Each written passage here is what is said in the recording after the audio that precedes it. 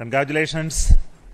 The Aditya-L1 spacecraft has been injected in an elliptical orbit of 235 by 19,500 kilometers, which is intended very precisely by the PSLV, very unique mission mode here, with the upper stage of the PSLV taking two burn sequence for injecting the primary satellite for the first time. So I want to congratulate PSLV for such a very different mission approach today to do this mission of Aditya-L1 to put it in the right orbit. From now, the Aditya-L1 will take its journey after some Earth maneuvers. It will start its journey to the L1 point, very long journey of almost 125 days. So let us wish all the very best to Aditya spacecraft for its long journey and being put around the halo orbit of L1.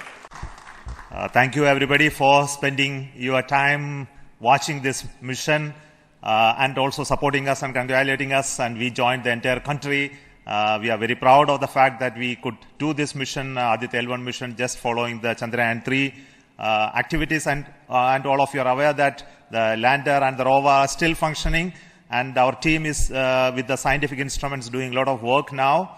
And the good news is that the rover has moved almost 100 meters from the lander, and we are going to start the process of making both of them sleep in the coming 1 or 2 days, because it has to withstand the night.